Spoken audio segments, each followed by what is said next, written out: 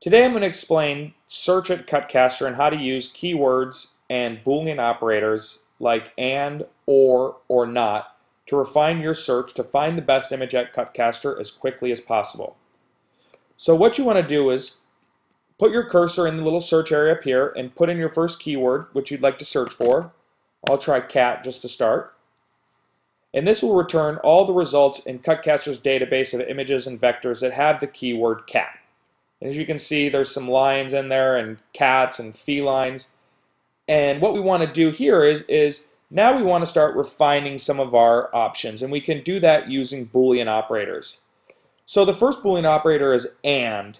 And for example, when you use and between two keywords like cat and dog, the search engine will return images in our photo library with both keywords.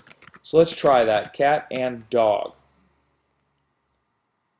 So now we see images that have both cat and dog in them from the database at Cutcaster. If we used or, we could try cat or dog. This will return all results that have either keyword. So every file that has either cat or dog as a keyword.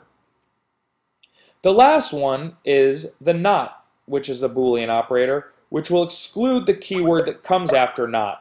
So for example, with our keyword cat before, we had one result that had a cat scan in the back. So if we wanted to remove all images that were cat scan, we could write cat not scan, and that will remove the image from the search results.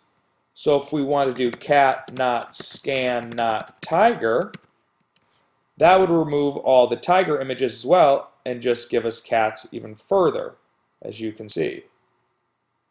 I hope that helps explain how to search by keyword, compound phrases, or use boolean operators like and, or not to refine your searches at Cutcaster and come up with a perfect image every time you search.